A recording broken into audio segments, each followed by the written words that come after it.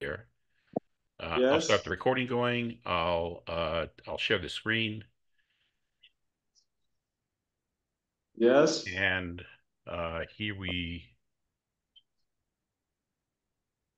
here we go. Okay. So, Okay. all right. So everybody see my screen? Is this okay? Then oh, and Al, hi.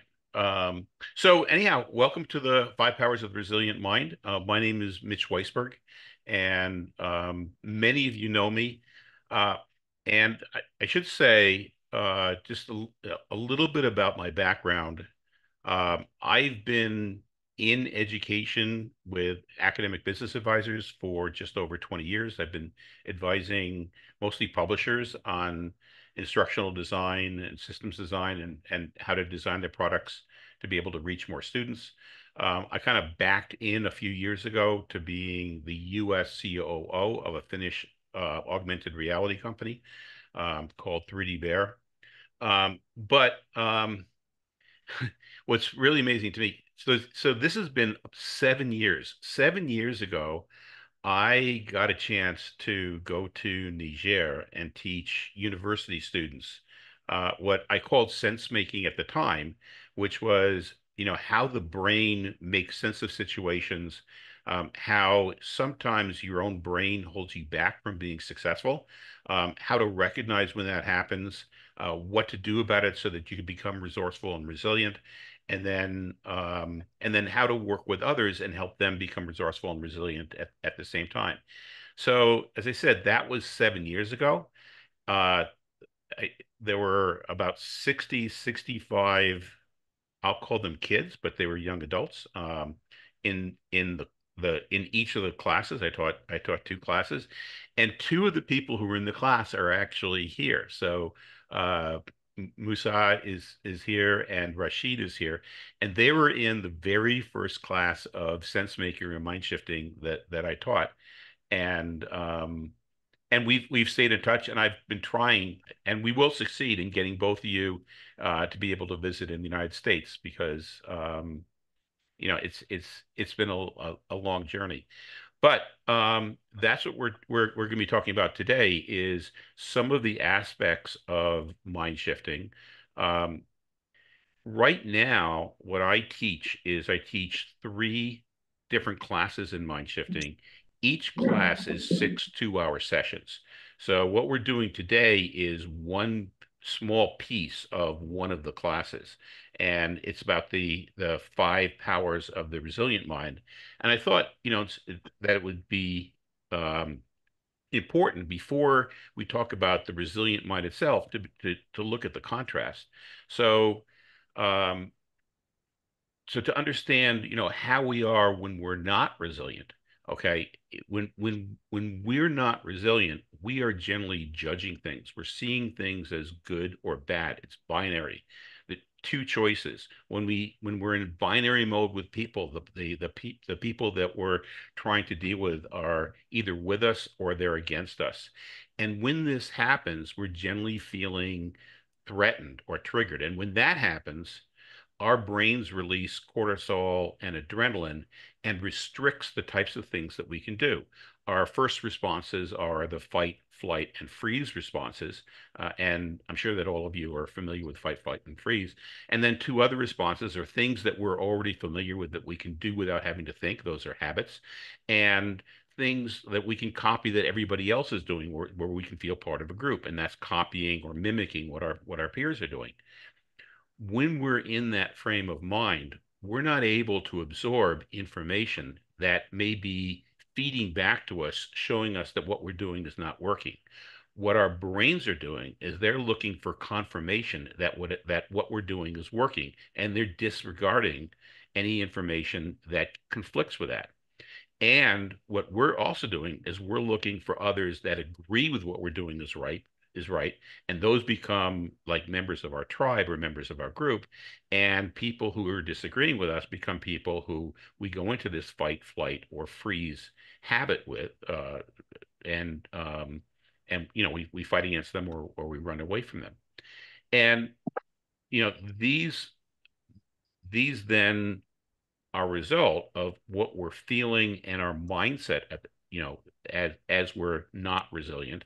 And if you kind of look at, negative mindsets or negative ways of feeling, you probably can you can get lists of all these different types of, negative emotions. This one happens to come from Harvard Business Review. And, you know, each of the items on the first five columns is a negative emotion. And negative emotions are the result of us judging that something is bad. It's a result of this binary good, bad mindset. And if you look at it also, you see that in this example that Harvard Business Review put out, there's five columns of negative emotions and one column of positive emotions. And that kind of balances out with what our brain really does. And that's why we're not resourceful so much of the time. What we want to get to do, and what you're going to be learning a couple tools tonight to be able to do, is to go from these feelings on the left to a mindset where we can be resilient and resourceful. And we're going to be doing that tonight with five powers that we exercise when we're being resourceful. Now, this this section of the course, it actually came from originally a book that I read called Positive Intelligence by somebody named Shirzad Chamine. He's the one who came up with the idea of these five powers. And then what I did after reading the book is I actually took 3 years of coaching in positive intelligence. And what you're going to be getting tonight is my interpretation based on that 3 years of coaching and based on the book by Shirzad Chamine. And you're going to find that if you end up taking one of the courses that I teach, you're going to find also virtually nothing in the courses are things that I come up with on my own.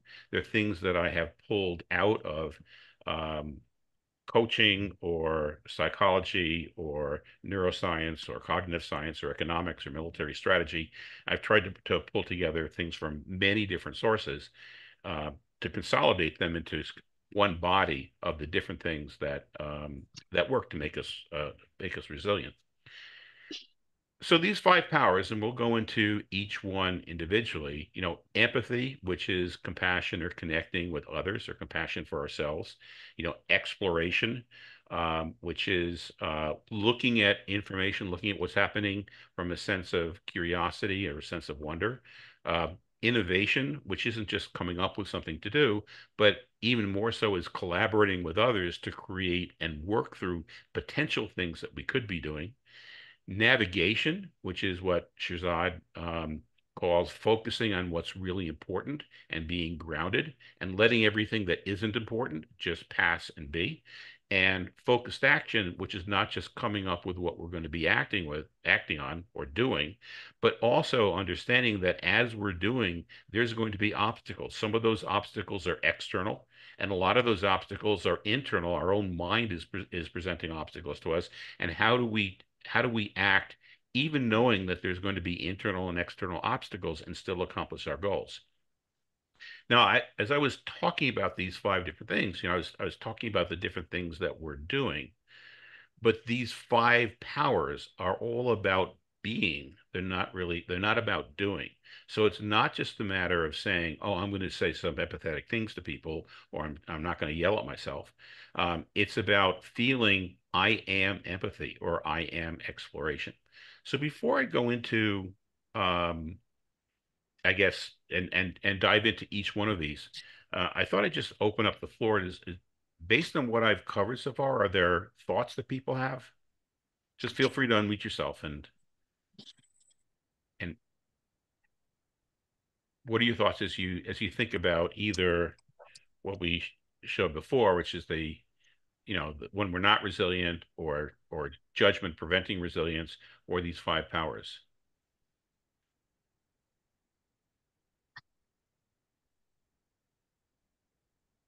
Aha. So it's gonna be work to get you guys to talk, huh? But I'm gonna move on. And let's go into the first power then. Okay. So the first power that we're going to go through is the power of empathy. And empathy really falls into two different paths. You can have compassion or empathy for yourself, and you can have compassion or empathy for other people.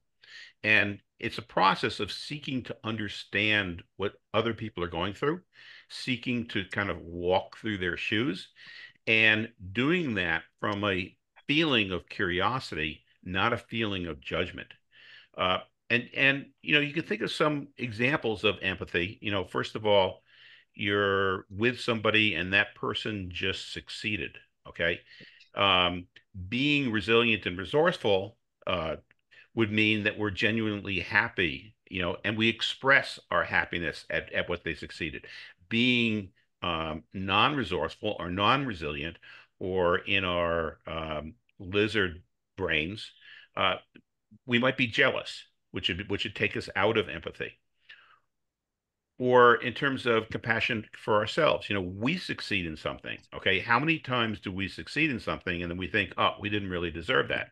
Compassion for ourselves is when we succeed in something and we feel good and we celebrate it. You give ourselves a pat on the back because of what we accomplished. And that's on, one side is when things are going right, showing empathy. It's a little bit harder when things are not going right. So when we're trying to do something and something doesn't work out, very often we blame ourselves. That locks us into that lizard mind where we're not resilient. Whereas if something doesn't work out and we have compassion for ourselves and we say, I'm going to be empathetic, okay, we accept ourselves. Hey, something happened, yeah, and I'm going to learn from it. Or something happens and we blame somebody else because something happened. Why does this person always do this? Or you messed up. This is your fault.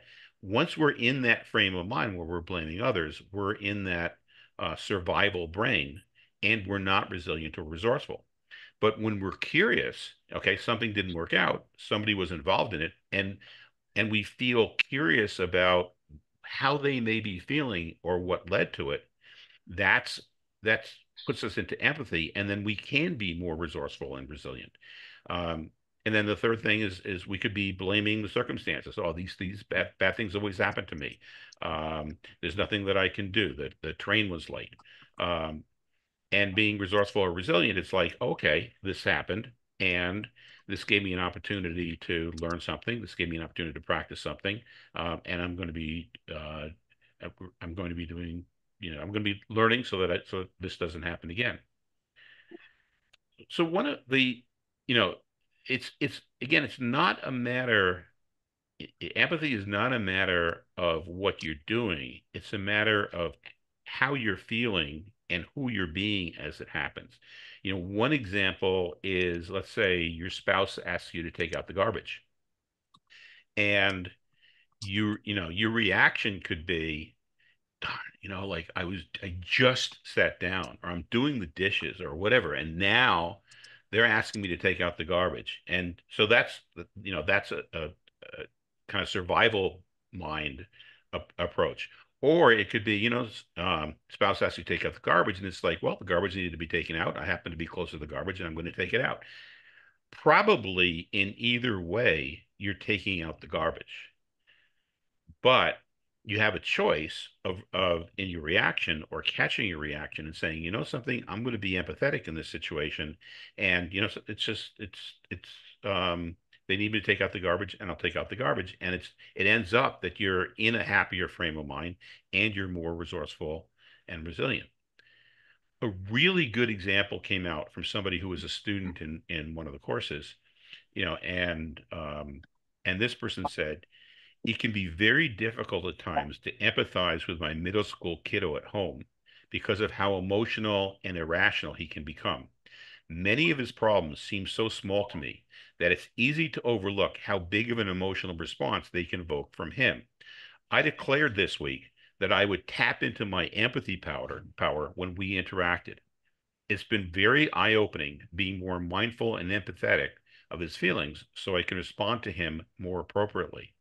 So a way of becoming more resourceful and resilient is to declare yourself that you're going to be empathy. So I have a question. Okay. If we're trying to sell somebody something or we're trying to influence, how would it differ if we just being in empathy or not being in empathy with that other person?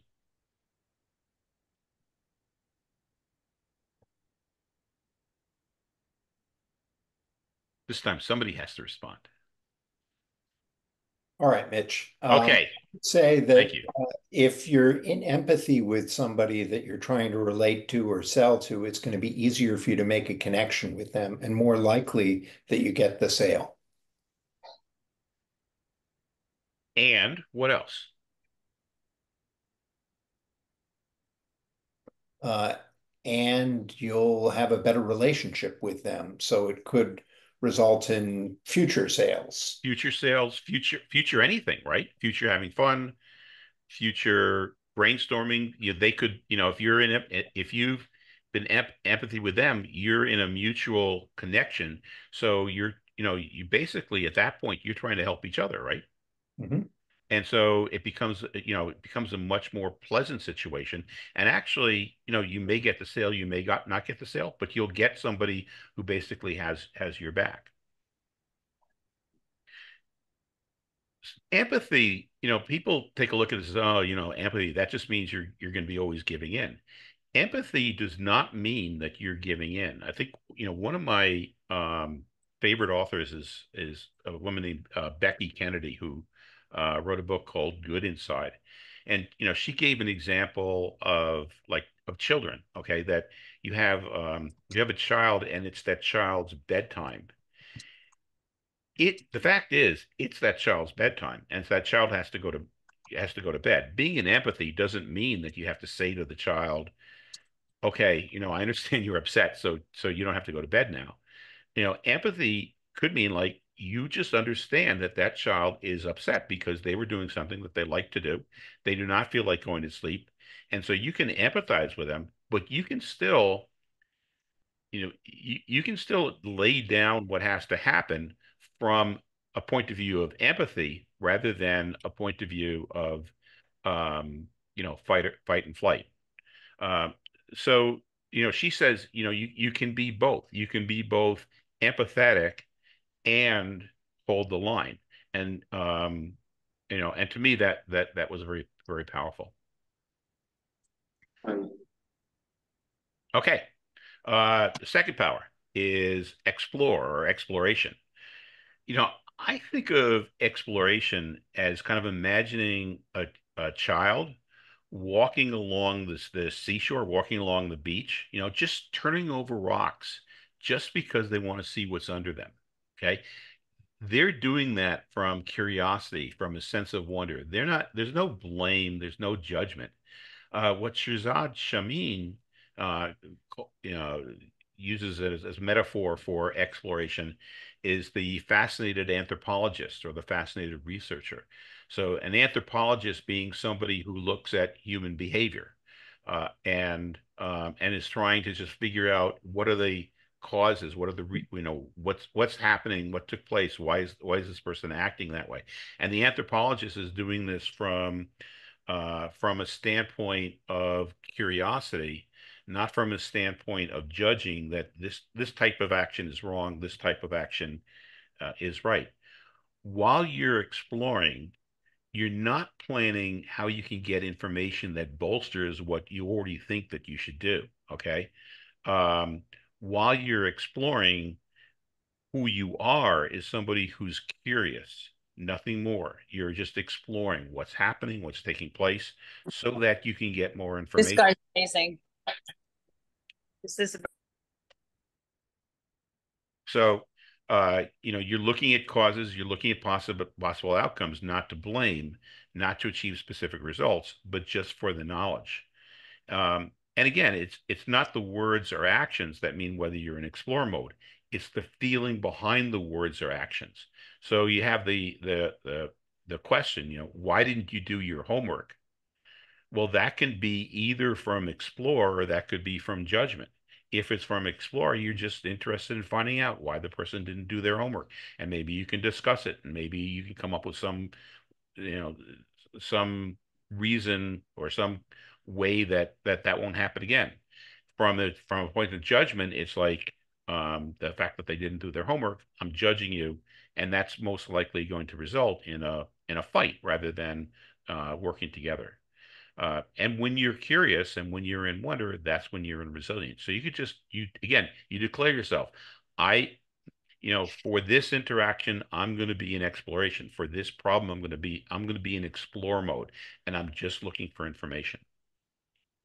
Now, these powers um, very often combined. So it's not necessarily true that you're just going to be in explore mode or you're just going to be in empathy mode, because you can start off being in explore mode and then that can result in empathy. And you look at the similarities between them. In both explore and empathy, there's no blame or judgment. You're proceeding from a sense of curiosity or a mindset of wonder. You may be a fascinated anthropologist or researcher where you're looking at what's happening, what took place, or from a standpoint of empathy, you're trying to create a connection between you and another person, and you're exploring how that takes place. So questioning from the exploration mode often creates a connection and that you can build on. Knowing the backstory can also build empathy. And there's another great example from somebody who took one of the courses also, and what she wrote during a reflection exercises was, there's this one girl. She sometimes doesn't come into the class. She rarely completes her hands in her homework. She's quite smart, but loves to make the rules. No matter what I did, I couldn't reach her, and her actions and lack of response were triggering stories about her being a bad kid, about her not trying, about her not being worth the effort to help. Okay. So this person is starting off with, judgmental, okay, using the survival mind. And then she writes, I decided to model the exploration and empathy powers. From there, I went and sat next to her in the hall at the high top counter she often sits at during class time. I I watched her watch reels for a minute, and then I asked about what kind of reels she likes most. She said cooking, and then I explored the responses. It took me by surprise, and I guess my comment that I like watching cooking shows surprised her as well. She shared with me a bit of the dynamics at home. Her family was sick, and she was in charge of cooking dinner. Again, this is middle school, right? She wanted to make sure it was healthy, full of veggies. She shared she has a little sister that she takes care of. There's no mom, it's just dad and the grandparents. She has assumed the mom role in the household, cooking, cleaning, etc. I was able to make some connections. I asked what it was like to be mom at home and then come to school and be treated as a child, and whether that was why she didn't do what her teachers told her to do. When I expressed this to her, she looked at me with glossy eyes and nodded yes. I had such empathy for her in that moment. She told me she's super smart and can do a lot of the stuff we ask her to do. And I told her I knew that. And the reason I have harassed her is to try harder is because I see the potential in her and I want her to show it off, to get the grades, to earn the diploma, to land a good job, and to be a successful human.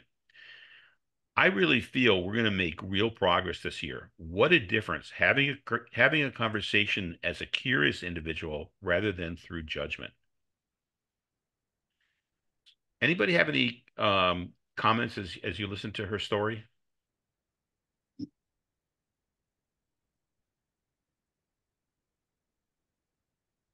I know some of you are in education, so you can probably see yourself in that also, that, you see a kid, and you may start off with judgment, but you can declare, or you see a family member, or you see a coworker with, and start to judge them, but you can declare, something, I'm just going to be using explore and empathy, and you can get into a more resilient mode. Yes.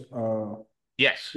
Yeah, Mitch, I believe the reason this happened is because it's actually easier, to judge than trying to explore actually. So people, Right. tend, to judge because it's just easy to do, right?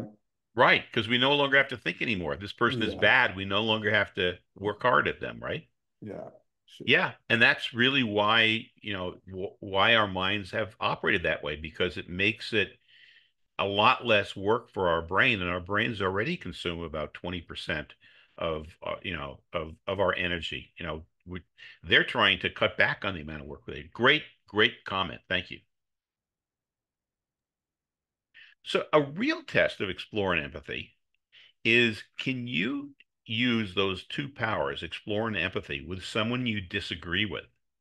And if you look at society, we have no shortage of severe disagreements in society, right? And we seem to always devolve into these arguments. Okay.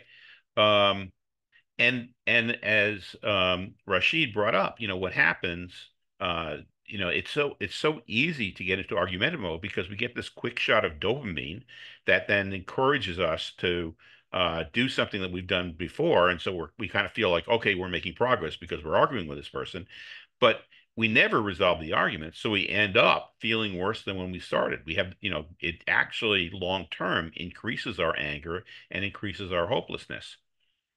So the question is, could you declare yourself to be in explorer empathy mode with a person who disagrees with you about gun control, or disagrees with you about abortion, or disagrees with you about immigration, climate change, sustainability, education, or Medicare and healthcare? How would that look? Uh, can anybody, like, how do you think, what do you think the world would be like if we could have discussions with people who disagreed with us, so that we could be in exploring and empathizing rather than fighting or knocking heads? And I see, actually, so I haven't, um, oops, sorry. Uh, I guess that there's things in the chat, and I'm sorry. I have not been looking at the chat. Um, so let's see. So saying I'm actually, uh, so I'm going to regard the chat as you all talking to each other, because I can't look at the chat and talk and look at the slides all at the same time. But if somebody has something that you want to say, please, feel free to, please unmute Mitch, and talk. Yes, it's Kim, can you hear me? yes, I can. Hi, how are you? Good. Hi, Hey. everyone. So this is really fascinating and really interesting, and I really appreciate you doing this because this is really neat. It needs to be heard. And you just struck a chord because oftentimes we are all trying to have these intelligent conversations with one another, especially when we're in conflict. Yep. And, coming from a place, I'm also, I'm highly educated in certain areas of this stuff, but it doesn't mean that everyone else is. So there comes a point where what happens, Mitch, I'll throw this out to you and everyone else, when we have a certain level of emotional intelligence, which is where this is bringing us all to, and that you're coming from a place of exploration and empathy, and you're trying to have that conversation with someone else who doesn't understand this stuff. Hmm. And it kind of sometimes can appear that you're being aloof or, better than or higher than, when the other person actually gets so agitated to the point where, oh, she thinks she's so much that, or he thinks, there's so much that, because we understand this and perhaps we're speaking to someone who doesn't. How do we cross that barrier in that conversation where we're trying to resolve the very conflicts or just trying to have a conversation with other people in an intelligent way? How do we teach that other person, or that those other people or groups of people, in a quick way Hmm. to have the same level of conversation so it doesn't turn into an argumentative situation? So that is exactly what I want to happen. And I don't, like that. I have some ideas, but you're a coach, and I've always been impressed with the way you. What would be a suggestion that you have? I'm going to turn it right back to you. I mean, I don't really know. It's hard, right? I toy with this, right? I mean, I it's not, this isn't about me. I'm deferring to you. Okay. You're the expert in here. Honestly, it's not about me. I'm actually throwing it out there to understand. Because yes, if someone goes through a coaching program, whether it's yours, mine, or anyone else's, yes, Mhm. then we're all on the same playing field per se, and we can have these conversations and unravel a sticky situation.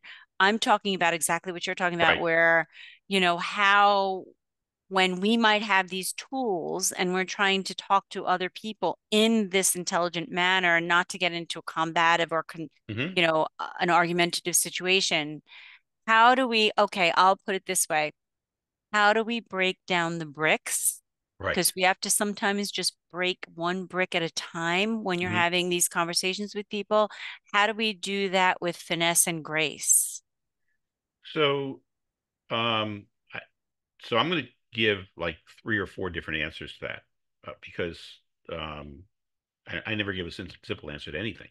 Uh, so one answer is that that whole question is the basis of the third of the 3 courses that I teach. So one of the courses is called Conflict to Collaboration, and that course it's 12 hours of material. So this is not something that you can just get necessarily in a 5 or 10 minute conversation. Mhm. Okay, so that's one answer. But another answer is um, sometimes you're not going to be, the other person is just going to be too angry, too confrontational, and sometimes you just, from compassion and from empathy, you can say, something, we're not making progress here. Maybe we just have to disengage, and you can be that person. So that's another answer. And a third answer, and none of these work all the time, but a third answer is we all have these mirror neurons, and these mirror neurons allow us to copy what other people, we naturally copy what other people are doing. And the tendency is that if you're around a person who's angry, for most of us, our negative emotions are stronger than our positive emotions much of the time. We're around somebody who's angry, we're going to react in an angry fashion and we're going to mirror their anger and their confrontation.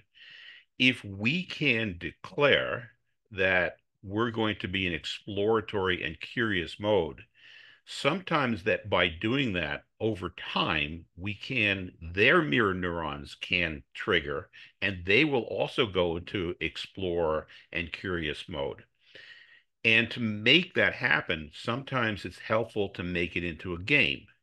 Like I'm with a person who is confrontational to me. We're talking about abortion, or we're talking about gun control, and I can feel that their temperature has risen, and we're going to have if left to our own devices, we're gonna end up in a fight. But I can say to myself, something. I'm going to approach this from explore, from curiosity, and I'm going to try 10 things. Now, if 10 things don't work, then I'll back off and we'll just part ways. But I'm going to try 10 different times to come back with exploration and see if I can trigger that person's mirror neurons.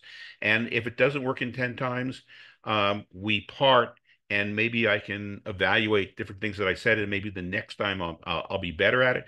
But by reacting in in connection with a person, or trying to act in connection with a person, I also believe that I will have made some impact on that person, even if I haven't gotten to the point where we can both discuss this and collaborate on it.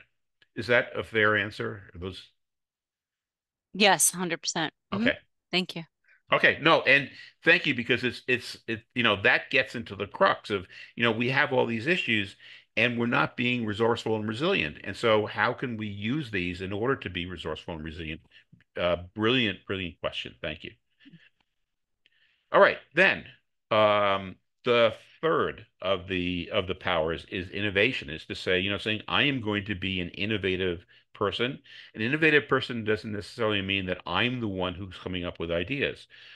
We can all recall all these instances where we're in a meeting with other people, and I have an idea, and this other person has an idea, and this other person has an idea, and you start noticing that we and everybody else is spending more time shooting down what everybody else is saying, instead of moving towards a solution.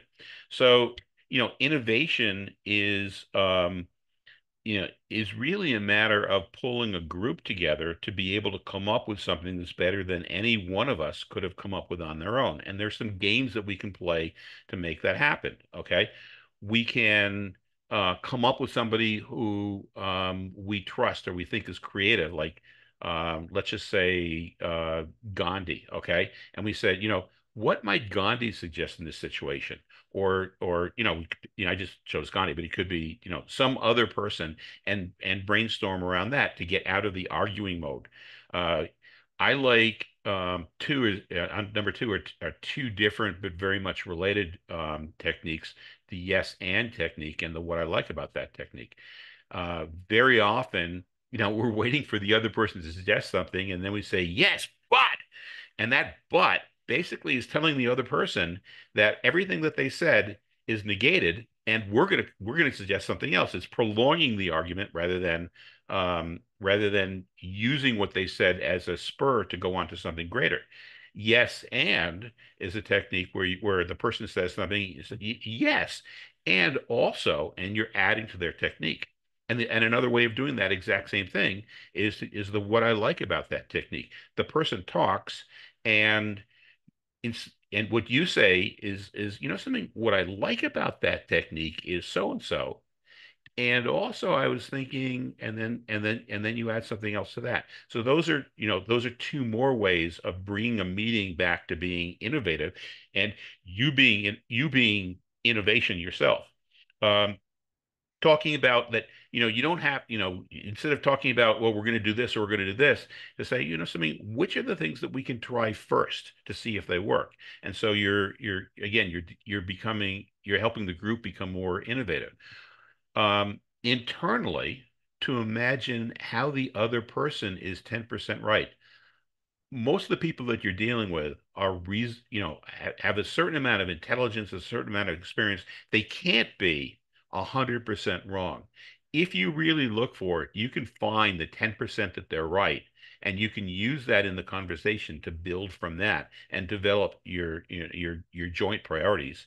Or on the flip side of that, imagine, something, I've been saying this, but how could that be wrong? And then having the conversation move towards how that could be wrong, how that could be wrong, which then encourages the group to think about, gee, how could they be wrong? And you can think about situations where that might happen. So let's say you're in a group that's tasked with a project, and that group hits an obstacle. Well, the survival mind way of handling that might be somebody piping up and says, something, everybody just needs to do their job, and they just have to work a little harder, and we're going to work through that. And then you can imagine how the argument goes is, no, no, no, no, we have to come up with new things. Okay. But the innovative way would be to take that example and add to it. So when the person says, everybody just needs to do their job and work a little harder, the next person could say, you know, why don't we, you know, that's one thing that we can do. And let's put that down as one of the possible things. Let's come up with 3 or 4 other things that we could possibly do. And let's discuss those. And so, changing the conversation to involve everybody. Or another situation might be, let's say, a group of teachers, okay, getting together to discuss improving student achievement in science, perhaps using new technology, perhaps using games to teach them science. And one person in the group comes up and says, something, all these newfangled things, they never work. The existing textbooks have just fine. We should just stick with them. Okay. And again, that would be normally shutting down conversation or causing an argument, because the natural reaction to that um, would be to say, no, no, no, we should do this or we should do that, or you're getting into an argument. But instead of arguing the person, the point, the next person or you from an innovative standpoint might say, that's you're really right, because what we need to do is we need to take what's working from the textbook and use that. And what else do you think we could do? And so open it up so that you're in an innovative mode. So those are some thoughts about innovation, and then I want to go next to navigation. Okay, navigation, which is about choosing from different paths based on deeply held values or what gives life meaning and purpose. It's being explicit about what's truly important and not getting lost in the weeds.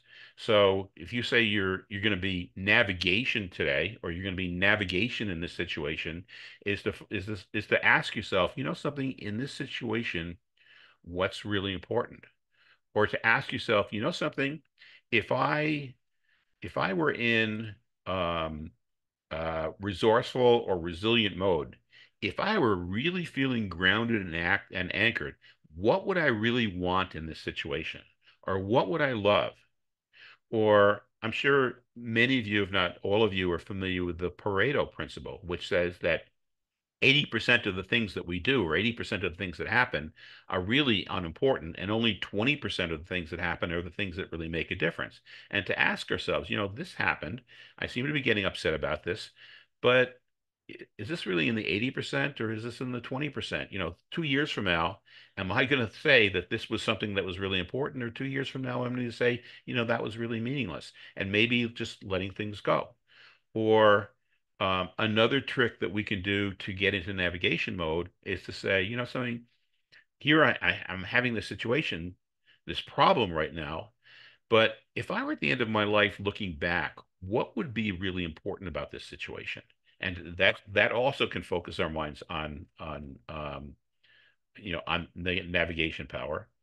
Or asking ourselves, what would my wiser elder self say? Or one of my favorites is, we're in this situation now. I wonder what somebody 100 years from now would have wanted me to do in this situation. And those are tricks that we can use to get ourselves in the navigation feeling, the navigation frame of mind, which puts us more into curiosity, um, and uh, and gives us the ability to be more resilient and more resourceful. And to me, navigation and innovation can also go hand in hand, just as exploration and empathy go hand in hand. You know, when you think about these, what's really important, or what else can we do? You know, maybe ask yourself, could you use navigation or innovation with someone who really disagrees with you? Could you use these two powers, um, maybe together with exploration or empathy, to find your common values and then explore possible actions that you both can agree with? And so that's another hope, is that you find that you're able to, to do that with people who disagree with you. When you have an important project, or when you're having a conversation. Any thoughts about before we go into the last of the five powers? Any thoughts about these two? Hey, Mitch. Yep. Hey. Hey, I had a thought. I remember in college, I took a psychometric class, and Hmm. the professor shared a study about how people with high IQs generally see both sides of a debate or both sides of an opinion, and Hmm. it's therefore hard for them to decide which side to take. And so I think that that's kind of a mental model that I've used, is going into some things and saying, all right, I need to bring that mindset, because there's always, those two sides. And then even sharing that with others and Hmm. starting a conversation. I've actually done this on a few LinkedIn posts where I've shared the study and said, often, I'm about to share something that could be controversial. Often they're high IQ people generally we'll be able to see both sides. And it's incredible the difference in comments that you'll get on LinkedIn when you just frame it that way, because I think it puts people in the right mindset and in that curious mindset. That's a great example. I love that, of just kind of preconditioning people to be curious before saying something. That's brilliant. Great idea. Any other thoughts? Okay. Then the fifth of powers is focused action. Okay. And focused action means, staying in resilient mode, maintaining that mode, even in the face of things going wrong. This is a sense of what Mihai Csikszentmihalyi called flow. And people who use games or people who do, I guess, coaching are familiar with flow. It's that, you lose track of time because you're so absorbed with what you're doing. And despite obstacles and despite the efforts of um, our non-resilient parts of our mind to react to obstacles with fear or anxiety, um, this sense of flow is like always moving forward. So, it's more than just coming up with what you're going to do. It's how are you going to react when something doesn't go right? And so you come up with the action, and you're also asking yourself, not from the standpoint of shooting this down, but from the standpoint of steeling yourself to be successful. Gee, how am I going to react when something doesn't go right, and how am I, how am I going to overcome when my own mind tries to stop me? How am I going to maintain a sense of ease of flow? How am I going to continue to feel curiosity and a sense of play instead of fear and anxiety when inevitably things don't turn out exactly the way I expected them to do?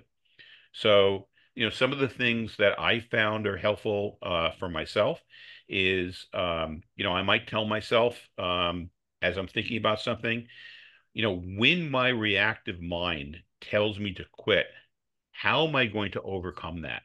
And that's something that's helped me many times.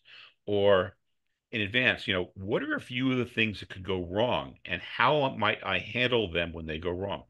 It's usually not those things that go wrong, but just the fact that I know that I'm um, prepared to handle things that go wrong, allow me to handle unexpected things when they happen. And then also to steel myself with, I know there's going to be times when I'm going to be feeling anxious. Okay. But that feeling of being anxious, that's part of trying something new. How am I going to stay in resilient mode even when I feel anxious, and I can steel myself to overcome the feeling of anxiety? So this is something we go into a lot in the first of the mind shifting courses. But actually, I'm looking at the time, and rather than ask questions, I think I'm going to prepare you guys for for a chance to try this out. So we've just spent some time on these 5 different powers, empathy, feeling connected, using words and actions to increase our connection with another person or other people. Exploration, feeling curious and saying and doing things from a sense of wonder rather than a sense of judgment. Innovation, feeding the group's creativity, building off what each person is proposing. Navigation, getting to the point where we feel centered, where we know what are the most important things, and bringing potential statements and actions back to what is important. And focused action, preparing ourselves to be in flow, preparing ourselves to work through seen and unseen obstacles, whether those obstacles are external or those obstacles are our own mind trying to sabotage our efforts.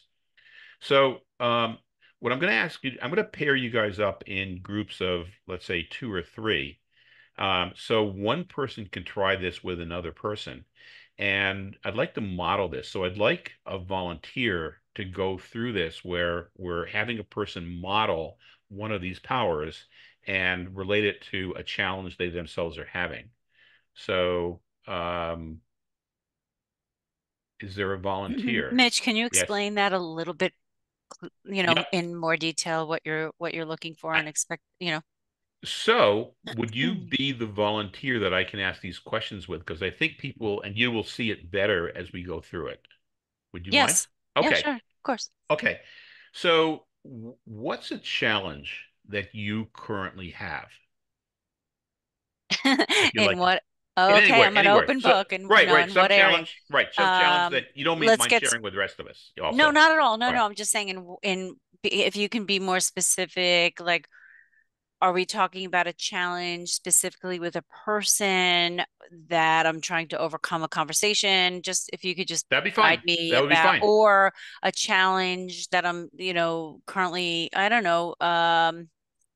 If you could just be more specific, I Well, can it could be a zero in. challenge involving another person. It could be a challenge in a hobby that you have where you're trying to do something and you're kind of half giving up. You feel like you can't do it. Any Maybe I'm not the right first person for this one because let me think. What a challenge that okay. I got one. Okay, Okay, yeah, sure, yeah. Melanie. Okay, great. So I have a coworker who used to teach at this in the school district. She Hmm. left 2 years ago, and then they brought her back temporarily. Hmm. So I've asked my team to follow the long range plans, and she's doing her own thing. Okay. And so Perfect problem. yeah. Perfect example. And as you think about that problem, which of these five powers do you want to use? I think for me, I think the empathy was the first one, Okay. because I know there was some controversy in her leaving. I don't know what it Hmm. was, and so I think that might have some lingering effects of what's happening with the decisions that she's making now. Hmm. Good. And then followed closely by exploration, just to Okay. kind of Yeah, figure because they out. go together, right? Yeah, yeah. Okay. So, and you've felt empathy in the past, right? Oh, for sure, yeah. Okay, with other people. How do you feel? But you don't have to actually tell us, but can you get yourself so that you have that feeling of empathy in you right now? Yeah, Uh, yeah, yeah. okay. Yeah. So when you've had that feeling of empathy, what occurs to you about this challenge? Like right away, I almost feel sorry for her Oh, okay. because she, what I get from her is that something's happened 2 years Hmm. ago that was unresolved, Hmm. and I feel that there's a little bit of sorrow that she has, and maybe a little bit of regret, Uh-huh. and so as a team lead, I want to help address that, Hmm. so that she can come, like she can actually approach the job and kind of catch up to what the team is actually doing. I think she's stuck in Hmm. her own head of what had happened in the past that I'm not unaware of. And what I really like about that is that that's really the first step is to kind of start getting in that person's head with empathy. And what occurs to me is that having now a little bit gotten into that person's head, you could come up with a couple things that you could do to draw her out, right? Yeah. And how do you feel about that? Yeah, I think that would mean spending a little bit of time with her, maybe at lunchtime or at the morning, or checking in. I Hmm. think making that connection with her, that I actually care about her, Hmm.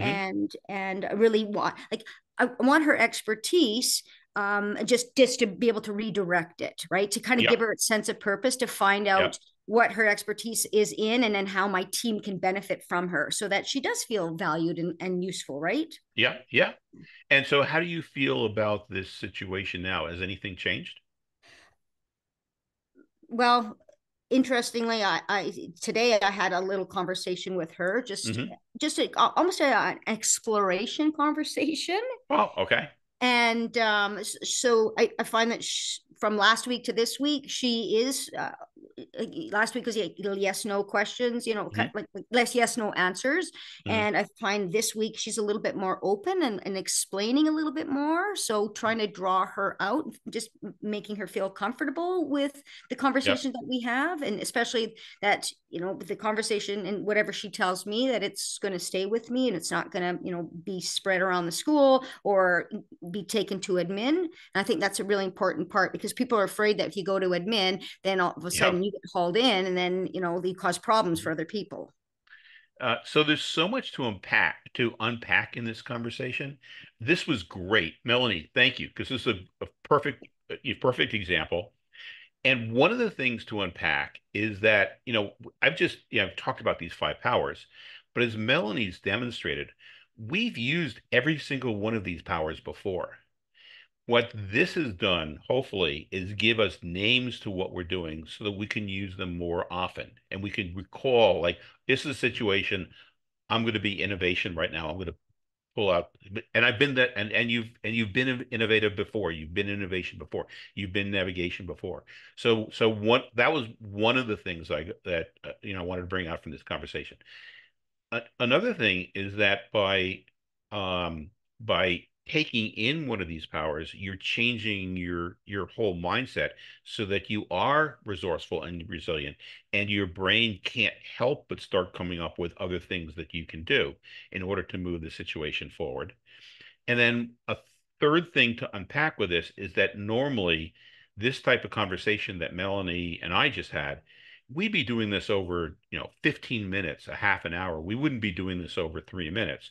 But just doing it in a couple of minutes, you can see that there is a change in the way we think about problems. And if we could do this over 10 or 20 minutes, I'm sure that we could come up with, for any of these problems that people face, a different attitude, a different degree of resourcefulness and resilience. And I was hoping to break you into groups so that you could do this on your own, but I'm looking at the time. Um, so everybody at least has the slides, and so you can try doing this type of conversation with another person. Kim, since you asked the question before, having me do that with Melanie, did that become clearer what I was thinking? Or does Can I just say, Yeah. as you're, like, I think it's really important is that the questions that you asked me were getting me to think about things that maybe I didn't think of myself, and that's what I appreciated. Because sometimes when you're so caught up in something, you don't see the forest for the trees, Yep. and you've got these blinders on, and you need somebody to point out different perspectives or ask some questions, some Hmm. inquiry questions to say, oh yeah, you know what? Now this is the direction I'm going to take. This is the empathy I need to have. This is the, innovation I need to take. And these are the actions that I need to do. So yeah, it was very helpful to me. Thank you. The point that you just made was something that I should have made but didn't, and I'm so glad that you brought it up because it's easier to recognize these things in others, and it's easier to ask these questions for another person, and so you can use these to help other people. Maybe you can get to the point where you can ask these of yourself also. But having these questions handy so that you can help other people do this, you'll be a tremendous help to them. Great idea. Great thoughts, Melanie. Thank you. So I do want to say that Wait, can you guys hear yeah, me now? yes, now I can hear you. Oh, Yes. okay, Okay. finally. Yeah, so sorry. Thank you, Teresa, for letting me know that I was trying to talk and Oh, yeah. Um, so Mitch, you had asked me if that had struck a chord with me, and yes, it hmm did, and that pertained perfectly to that situation. And I was um asking a question about innovation and navigation. So hmm um actually it's more about exploration because I am often this is a personal thing. I'm often accused, like growing up, my middle name was Quiz, or like my nickname was Quiz. hmm So I'm always in that exploration mode to get to that empathy level, hmm right? Mitch, you talked That's a about, superpower. That's great. okay, thank you, It but really is. oh, yay. Thank you. But what I was saying is you were talking earlier about empathy and having like the backstory Hmm or the story. You have to have that backstory in order to create that empathetic connection. And then of course that backstory has to come from exploration, Right. right? We can't have that deep emotional connection until we have that exploration and we really fully understand where that person is rooted, where their beliefs and their story is rooted from. And then so that's like the exploration or the navigation part. And then we can have that empathetic and that backstory. Having been accused, of being curious to a fault, it's almost like, is it sketchy? Why is she asking so many questions? Why does she want to know? Like, how do you, so my question is, how do you overcome that? Because basically, I want to explore so I can have a better connection, so I can have a deeper empathy. So I So want to what would know. be wrong with saying that? What you just I explained to me, do. if I was another person, it would be like, wow, okay, I see that. Yes, and then I feel like I'm on the defensive sometimes. I'm put on the defensive and I don't want to be in that position. So maybe I'm approaching it the wrong way when I become curious. Well, Maybe I'll I'm say curious to a fault. Maybe I'm too invasive. I'm no, not I don't. sure. I personally, I don't think that you're too invasive. I think that you're it, so kind of leads into your saboteurs are your part X, which is what we go into in the first course, is sabotaging your efforts to go into explore mode. Mm. And that's what's happening inside your brain. And we go into the saboteurs and the part X in the full course, but it's your brain that's being your enemy right now and convincing you that these people are thinking bad of you because that's its job is to make, your part X and your saboteurs, their job is to make you feel miserable. And they're succeeding. Well, actually, and if it's okay with Yeah. everyone, actually, it's not about me feeling that way. It's about actually people saying it to me, like, God, you're like so sketchy. You keep asking so many questions. Oh, It's not like no one can ever actually make me feel a certain way. That's a whole nother story. okay, great. So Yes. yeah, I yeah, keep yeah. forgetting So you're a so that's a whole coach. other story. Yeah, yeah. So it's a whole nother story. It's Hmm. actually people being like, you know, okay, enough with the questions. So my question is, when is enough being too invasive? But if I haven't felt that level of connection where I can go into that empathy part, which is what you really want to have that connection with anybody, Hmm. whether you're selling something, whether you're just, trying to even connect with a stranger, you want to have that empathy part, but you can't do that unless you know something, Right. you know? Hmm. And that's where there's a gray area of, yes, I want to explore and I want to navigate because I want to get to that empathetic level so I can reach that high level of connection. That's the gray area that I struggle with as a coach, Hmm. that I think you're striking a chord with, and I appreciate that. Yeah, so I don't have an exact answer. I'll tell you when somebody says things like that to me, when I'm in resourceful mind, Yeah. I'll go internal. I'll go and say, something in this situation, what's really important to me, and then that grounds me, and then I'll just know what to do. Yeah, thank you. That's a perfect answer. I appreciate Okay. that. And thank you for the Okay. time, everyone. I know we're over time. Thank you. Okay. Thanks, Thanks. Mitch. So just, this QR code is for the September 10th class. I'm teaching the class on a new platform, so I'm trying to keep the class small. So I'm trying to keep it to 5 to 10 people. So, but I would love if some of the people here tonight, signed up for the class, and this QR code is good for $50 off on the class. The QR code is good until August 30th. So I'm going to stop sharing my screen. Mitch, and oh, I was just going to Go ahead. say, how Oh, long is the QR code for? Like, is it in the email? Are you going to, well, allow us or people to access the QR code, maybe even share it with oh, others? you can share it with others. Oh, So okay. it's on. So everybody should have a copy of the slides because I emailed Oh, everybody yeah, a yeah, copy of the yep. slides. Yes, So you yes, have it yes. Thank there. you. Mhm. I can send an email out tomorrow morning, um, with the actual link if you want also. Okay, or maybe Yeah, I'll do that. yes, please. Okay, I'll do I that as well. personally appreciate that. Okay. Sure. Mitch, are you also offering this in next year? Because I know, like for my team, which I'd like them to be involved. Hmm. We a couple of us are coaching, and so we'll be not available in the evenings. Is there another time that you offer this session?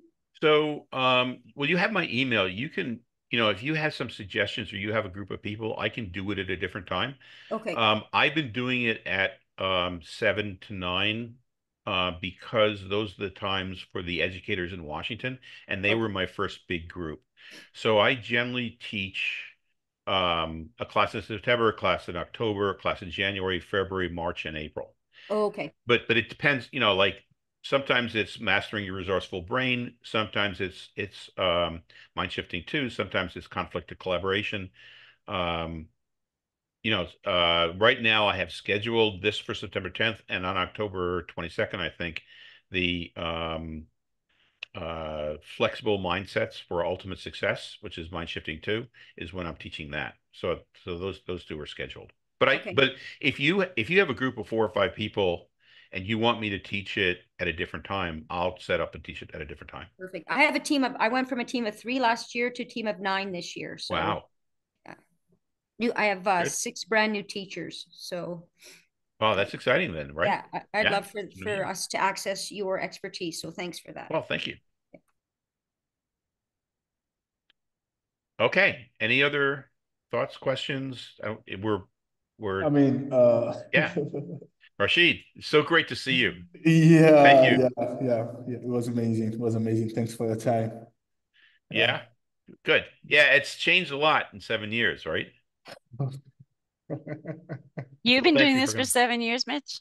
But the very first class I taught was to university students in Niger 7 years ago. Oh, I think And I kind of remember and this. Rashid was there, and Musa was there. Yeah. They were Nice. they were kids now. Then they're adults. They're like I they're was 19. Nice. wow.